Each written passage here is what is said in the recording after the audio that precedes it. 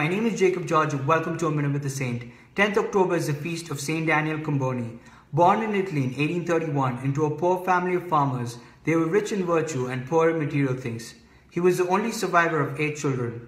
While at school, he discovered his calling to the priesthood and was entranced by the mission of Central Africa. He went as a missionary to Africa, where he faced labor, sickness, unbearable climate, death of his fellow missionaries, slavery, poverty, and the dereliction of the population. He wrote to his parents, "We will have to labor hard, to sweat, to die. But the thought that one sweats and dies for the love of Jesus Christ and the salvation of the most abandoned souls in the world is far too sweet for us to desist from this great enterprise."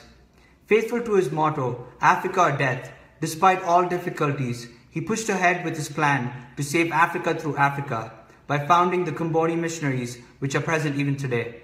Saint Daniel Comboni, pray for us.